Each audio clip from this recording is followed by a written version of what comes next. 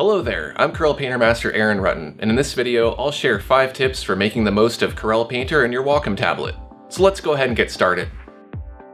Number 1. Optimizing the pressure sensitivity of your pen. Wacom pens have an amazing range of pressure sensitivity, which allows an artist to draw thick lines by pressing down firmly, or thin lines by pressing down lightly with the pen. In addition to varying the width of a line, artists can also vary the opacity of brush strokes as well. This makes for a drawing experience that feels natural and intuitive. Not all artists use the same amount of pressure while drawing. For this reason, both the Wacom control panel and Corel Painter allow an artist to adjust the sensitivity of the pen for a lighter or a heavier touch. Let's start by adjusting the global pen pressure in the Wacom control panel. Under the Pen tab, drag the tip feel slider towards soft or firm depending on how you like to draw. I tend to press down very firmly when I draw, so I set my pressure sensitivity one notch towards firm. This makes it much easier for me to draw a thick to thin line and vary my brush opacity. You can test the current pressure setting by pressing down with your pen. You'll see the pressure slider move as you press harder. Once you've chosen a setting, try making a few strokes in Corel Painter using the scratchboard tool found in the Artist Favorites category. If you're still not satisfied with the pressure setting, open the Wacom control panel and adjust the pressure until it feels natural to draw a thick to thin line. In most cases, a global adjustment to pen pressure in the Wacom tablet control panel is sufficient, but if you want maximum control over your brush strokes, you can adjust the brush calibration in Corel Painter. Let's try that. We'll click on Window, Brush Control Panels, Brush Calibration. This opens a palette with sliders that let you fine-tune your pressure settings. Rather than move the sliders, it may be easier to draw a pressure curve with your pen, but we'll come back to that shortly. First, you want to make sure that Enable Brush Calibration is checked. You can use this checkbox to enable and disable calibration for a brush. Let's go ahead and calibrate a brush. I'll choose the scratchboard tool again, and I'll make sure Enable Brush Calibration is checked. Next, I'll want to define the pressure curve. I could use the sliders, but it'll be easier to draw the curve with my pen. To do this, click on the icon in the bottom right of the palette. This opens a window with a little sketch pad that you can draw on. Draw a stroke the way you would if you were drawing or painting with that brush. For example, when I'm inking with the scratchboard tool, I like my brush to be able to make a wide range of thick to thin line widths. So the type of stroke I draw will start out with the lightest pressure I intend to use, and then it'll gradually increase to the maximum pressure I intend to use for that brush. When I'm finished drawing my stroke, I'll close the calibration window and then I'll give the brush a test to see if it works as expected. It may take some experimenting to find the optimal pressure curve. For the most part, the brushes in Painter are already well optimized, so you only need to do this for a few select brushes if you think it's necessary to get more control over your brush strokes. Here's another example. When I'm using brushes that only vary the opacity and not the stroke width, a more subtle transition from light to firm pressure is more desirable, so I can build up opacity slowly and evenly. In this example, I'm using a chalk brush. I don't want a lot of opacity to completely cover my paper grain, so it makes sense to set this brush so that it takes a lot of pressure to build up to full opacity. I'll calibrate this brush by pressing down very firmly with my pen, and I won't vary the pen pressure at all. This ensures my strokes are always very light while using this chalk brush. If I click back on my scratchboard tool, it's retained its own unique calibration setting. If your pen has an eraser, you can also customize the pressure sensitivity for that as well. Take some time to optimize your pen pressure and it'll make your drawing and painting feel much more natural. Number 2. Customizing the pen buttons. You may have noticed that there are 2 buttons on the side of your pen. You're probably cursing at them right now because you always seem to click on them by mistake. If that's true, then you may benefit from customizing the functions of the pen buttons to better suit your workflow.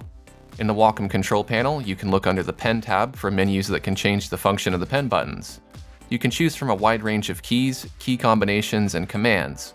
Some examples would be Erase, Spacebar to pan your view of the canvas, or right-click to bring up additional commands. Personally, I like to choose a modifier of Ctrl plus Alt for the button closest to the tip. If I hold the button and drag my pen, I can easily resize my brush.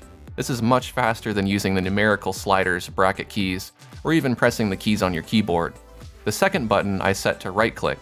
This works best for my workflow, but feel free to experiment to see what works best for you. Now I do want to mention that these customizations can either apply to all/other applications, or just to a single application, meaning I can set the buttons to work one way in Corel Painter and have a completely different function in Photoshop, for example.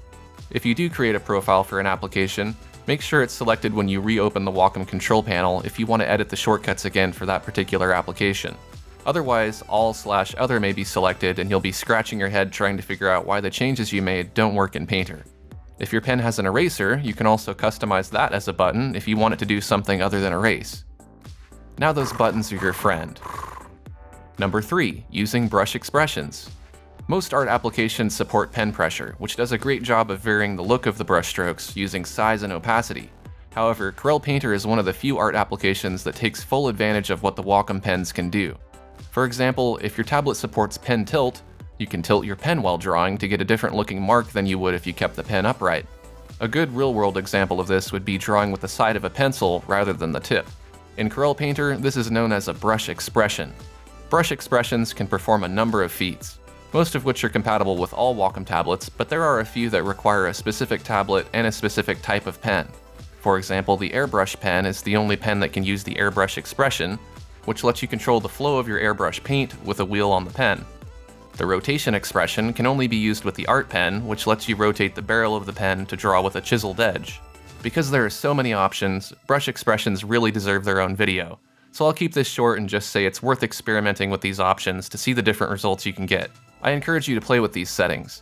And don't worry about messing up a brush, you can simply click on the Reset Brush icon in the Properties bar to reset the brush to its default settings. Number 4. Navigating with touch. If your tablet supports touch, you can use your fingers to do things like drag with 2 fingers to pan your view of the canvas, twist with 2 fingers to rotate the canvas, pinch to zoom in and out, and invoke commands using custom gestures. For example, I can tap with 5 fingers to bring up my on-screen keyboard. You can add your own gestures under the Touch tab in the Wacom control panel. Number 5. Streamlining your workflow with express keys and radial menu shortcuts. Depending on the model of the Wacom tablet you own, you may have anywhere from a couple to a ton of express keys. Express keys are buttons on your tablet that you can assign shortcuts and commands to. This makes it easy to put commonly used features at the push of a button. Here's some examples of how I set up my express keys on my various devices. I highly recommend setting up and using your express keys because they'll save you from hunting through menus, which adds up to more time you can spend on making art. It's also possible to add loads of shortcuts to an on-screen radial menu and on-screen buttons. You can find that under Functions, On-Screen Controls, in the Wacom control panel. So there you go, those are 5 ways you can make the most of Corel Painter in your Wacom tablet. If you found this information helpful, take a quick second to click the like button, and if you'd like more digital art tips, make sure to subscribe now. Thanks for watching, and I'll see you next time.